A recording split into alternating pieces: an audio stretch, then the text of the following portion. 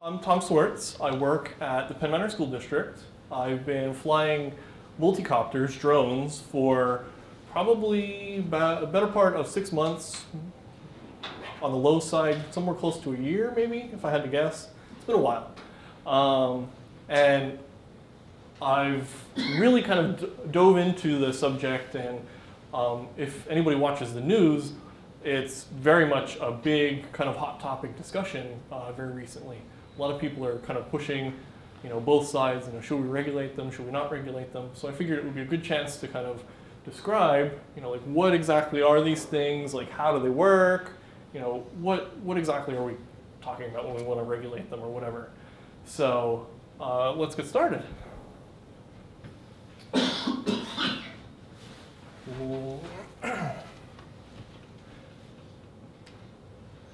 So first off, let's talk about some rules and regulations. As of yesterday, the rules are you have to stay below 400 feet.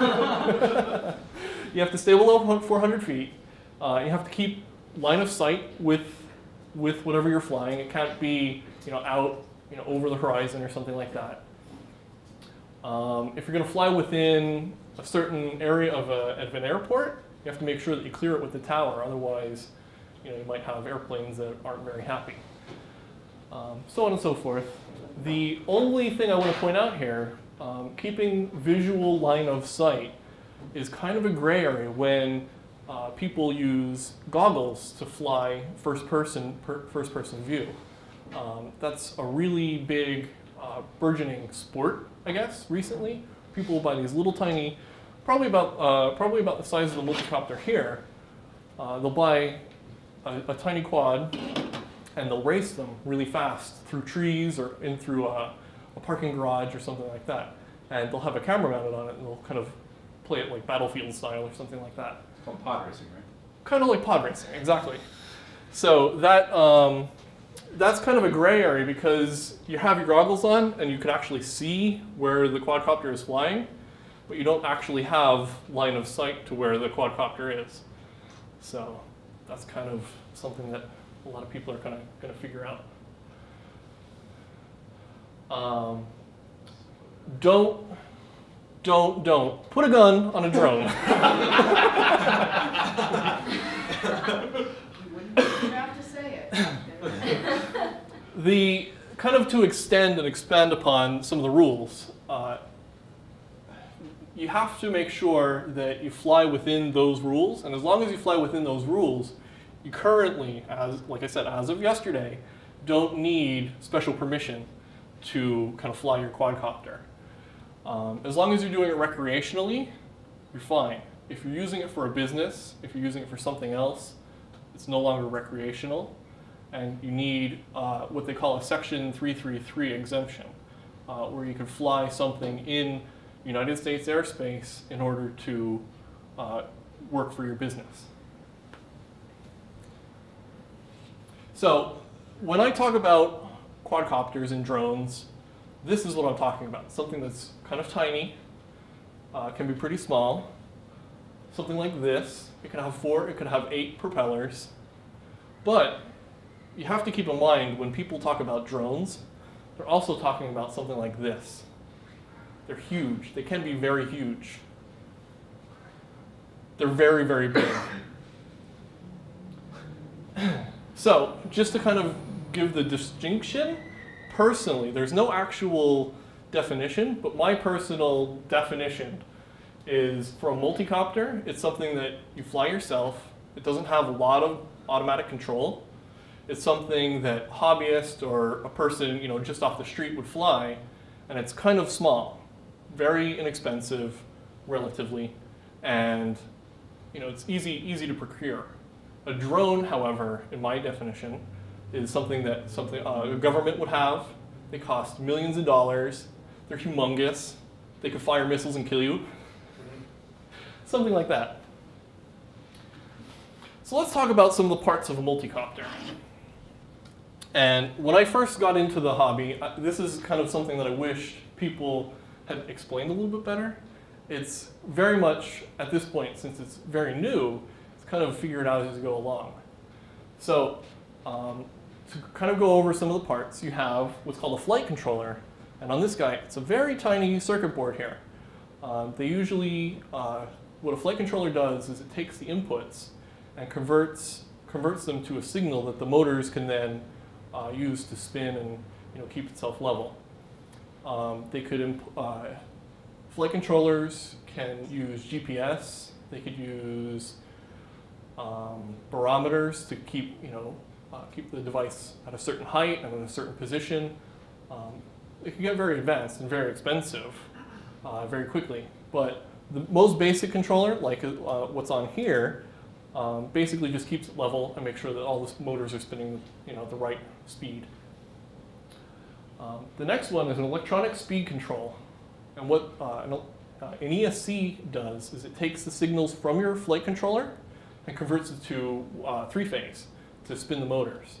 It'll spin it one direction. You can get an advanced ESC, which will take and allow you to spin the motors in two directions. So you can fly it this way, flip it upside down, and then spin the motors backwards to fly it upside down. Cut the grass if you want. Yeah. The motors, you can have brush motors like I have on here. They use little copper brushes and spin around on the inside to transfer the electricity. You can also have in-runners and out-runners. Those are actually brushless motors, and they're they spin a lot faster. They're a little bit more reliable for the purposes of multicopters. However, they don't give a lot of torque. So if you have really big propellers, they might run into problems if you have kind of cheap outrunner or in-runner motors. And last but not least, you have to have some sort of receiver and transmitter. On here, it's this little tiny red circuit board. Most of the devices use 2.4 gigahertz, which is Wi-Fi. You could get more advanced ones that go 5.8, and they have even more advanced ones, cough government, but they use satellite control. So you can bounce it off of a satellite and then kind of get it from anywhere in the world. So some basics about quadcopters and helicopters in general. So everybody knows what a regular helicopter looks like, but I don't think it's quite intuitive how an actual helicopter works. So you have, by conservation of momentum, the propeller on the top spins, and the body of the helicopter wants to spin the opposite way. You guys remember when you spin a tire, that physics thing, when you spin a tire and you stand on the platform and it spins? That's exactly what this is doing. So the propeller is spinning, and the body of the helicopter wants to spin the other way. The tail rotor, however, will help push or pull the end of the helicopter in the correct direction. That's kind of how it moves around. It's a lot more simple for a quadcopter, however. What they do is, rather than kind of balancing things like that, they just tip in the direction that they want to go. So you could have a roll, which is left or right. This is the front, by the way, the white ones. So you could do a roll, which is left or right. You could do pitch, which is up and down. You could do yaw, which is spinning left and right. And then you could do throttle, which makes it go faster. So in order to have stable flight, what the propellers do, just kind of like the helicopter example, they spin two pairs of motors at the same speed. So one pair will spin one direction, the other pair will spin the other direction. They kind of cancel each other out, conservation of momentum. If you want to pitch or roll, you'll spin one pair faster or slower so that it'll kind of wobble around that axis. And in order to yaw, to turn like this, just like a helicopter, you spin one really fast and it kind of pirouettes around that point.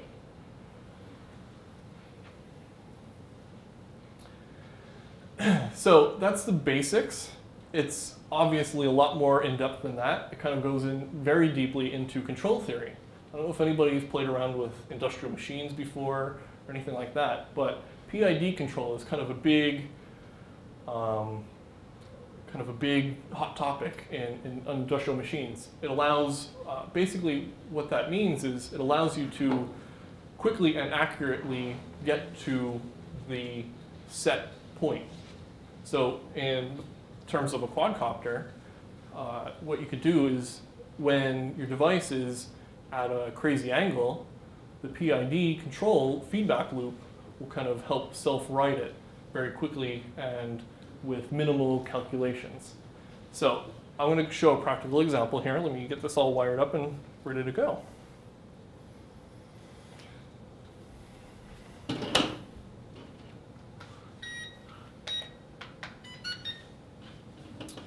So you have PID. PID stands for proportional integral derivative.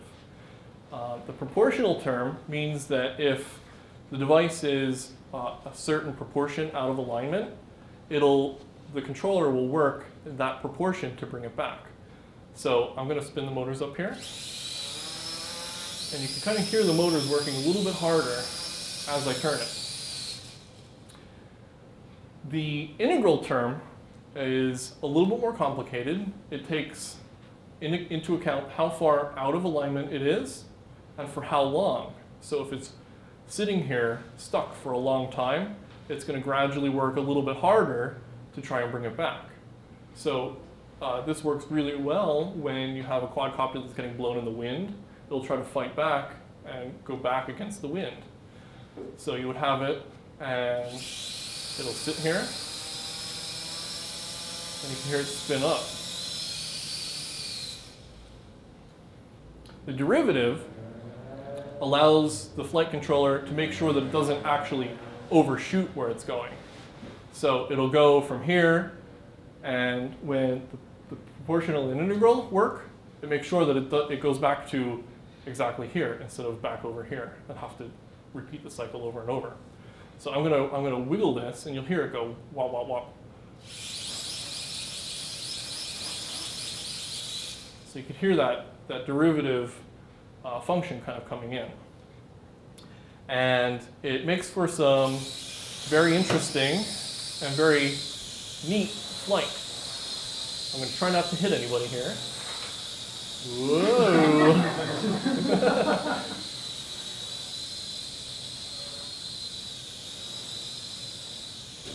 Whoa!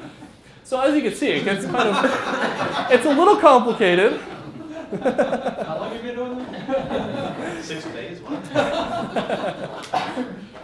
It's the air handlers. Let's talk about it. That light came out of nowhere. That light came out of nowhere. It hasn't been here the whole time. So, it must be yesterday. Lights that well anyway. honestly.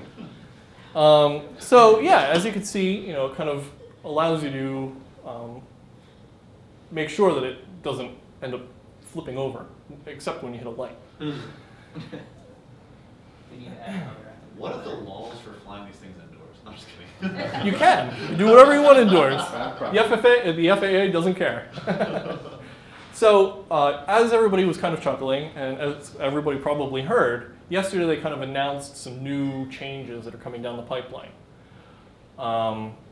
They kind of announced that nothing's set in stone yet, but you might have to register whatever you get, be it something kind of cheap from Amazon like this that you got for $25, $30, to the big guys that you build yourself. Nobody really knows yet, but we'll kind of see on November 20th when they finally announce their actual changes. What's kind of exciting, however, is in this panel discussion, they're going to have a lot of really kind of high-profile folks from the quadcopter and flight and airline community kind of giving feedback on this as well. So it's not just going to be people are like, oh, I don't like these drones. So I'm kind of hopeful.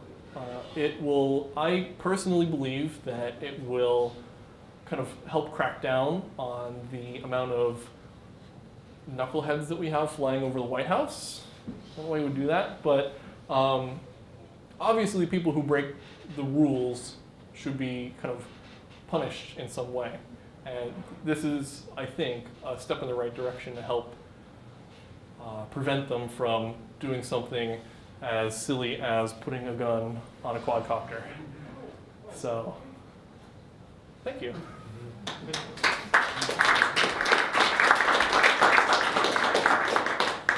Any questions? Yes. So for the 5 mile rule, does that mean something even as small as that, that technically you should have to call the local airport and say, I'm planning to fly my literally hand-sized quadcopter? It's very much a gray area. If you're going to stay below the tree line, you're probably okay. The main problems occur when people go out and they buy like a DJI Phantom and they end up flying like a mile up in the air. They can't see it, it's behind the clouds, and airplanes are flying right by it, things like that. Okay. As long as you're being reasonable, you're probably okay. I wouldn't be too concerned about it. So does that mean you don't bother calling for permission locally? Where I fly is not within the 5 mile radius, so I'm okay. But it probably wouldn't hurt if you're gonna. The closer you are, the more it kind of would be important to call. Like if you're gonna go stand right outside the airstrip, and probably that would be an idea to call them. But if you're just doing it in your backyard, staying below the trees, you're gonna be okay. So you wouldn't bother if we walked outside then? No. Okay. If I keep it in my backyard, am I allowed to strap a gun to it? I don't know. That's a totally different area of expertise for me. Like your neighbors do, not like your neighbors. I just want to hover it in my yard, but outside my neighbor's window. Wow, we put the gun on it.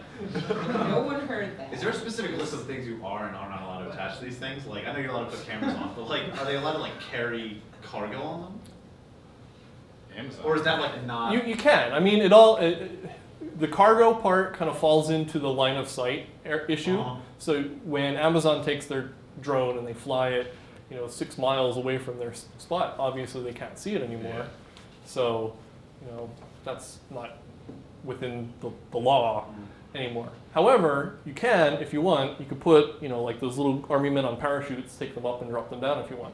It's totally fine. Whatever you want to do.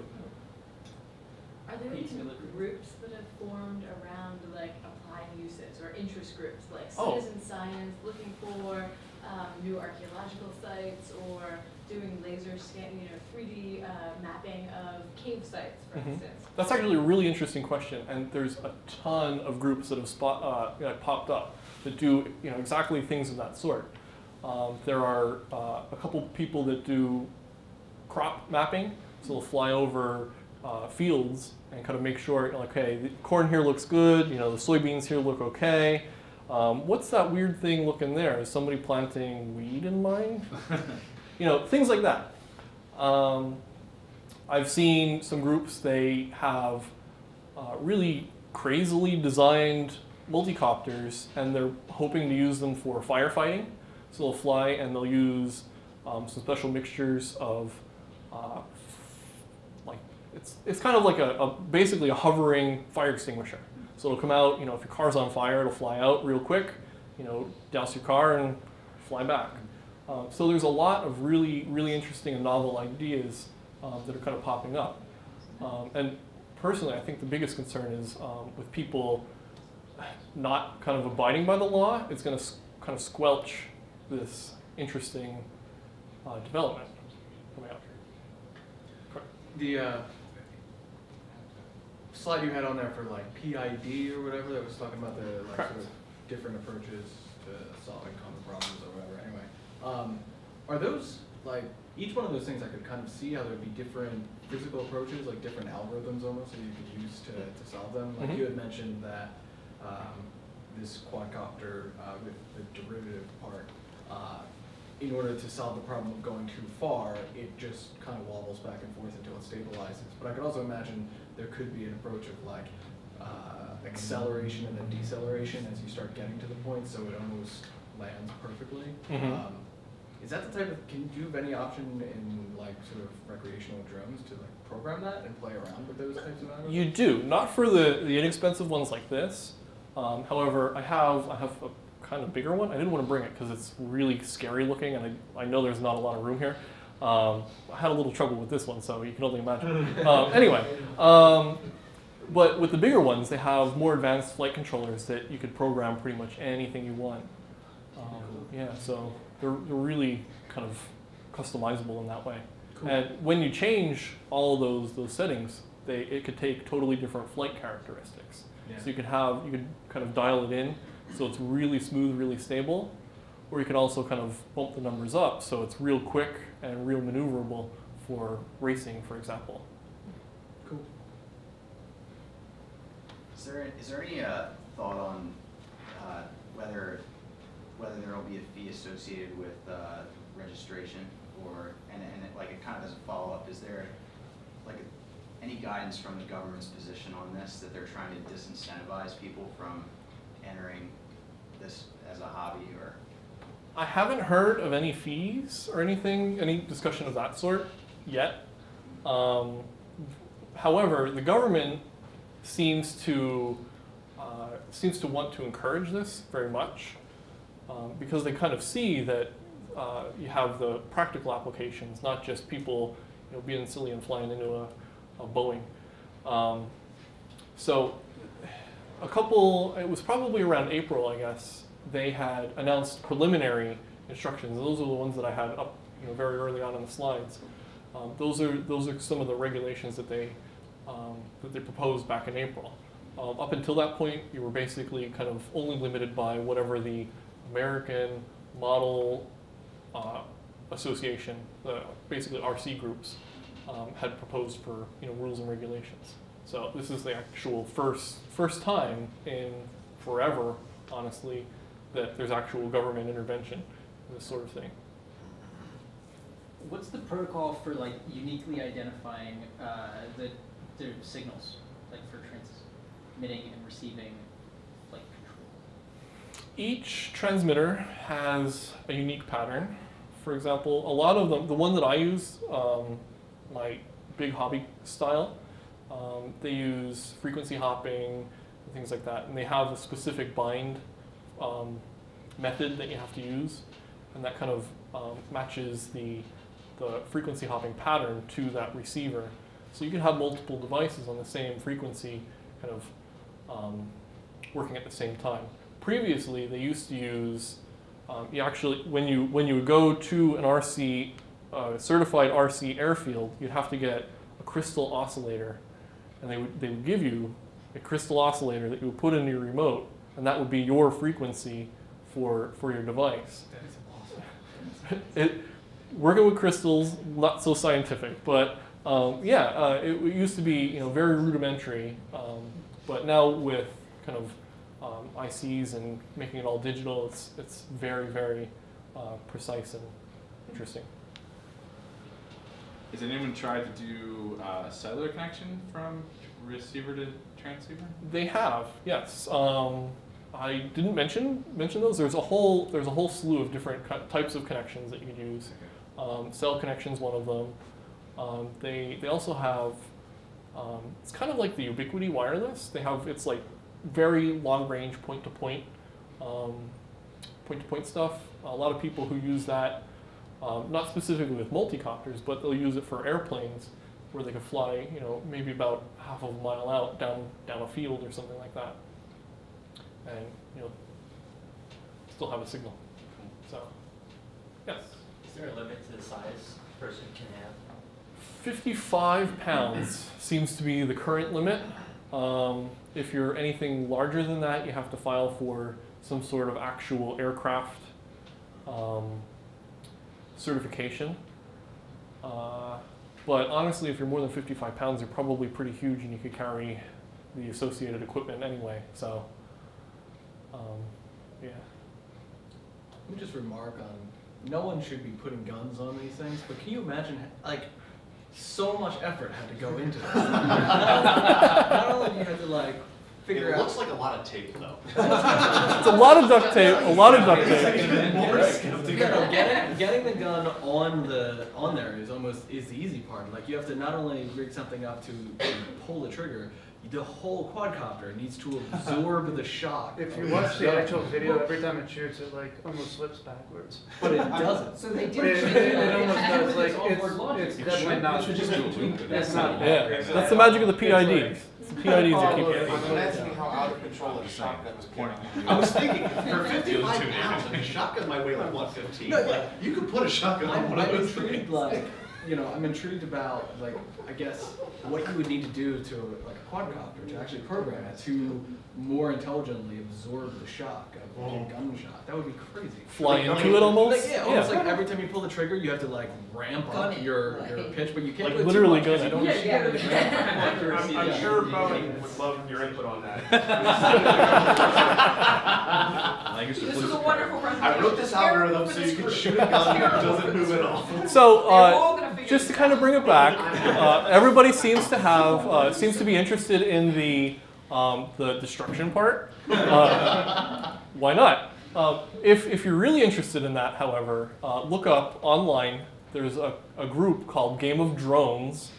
They make quote unquote indestructible quadcopters, and they have competitions where they fly them and battle them, kind of like battle bots. Kind of like battle bots. So the whole point is to try and see who has the most rugged and indestructible quadcopter. So definitely check it out if you're interested in that sort of thing.